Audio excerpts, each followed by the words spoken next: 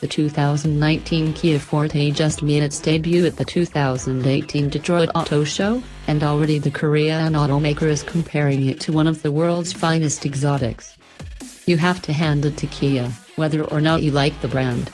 It has grown and matured in recent years, and now exudes confidence like no other. So much so, that Kia saw fit to compare its new Forte with a Lamborghini Aventador, on the track no less. But of course there's a slight catch to the comparison, since you don't even need to be an automotive enthusiast to know the Aventador would blow the doors off the Forte on the track.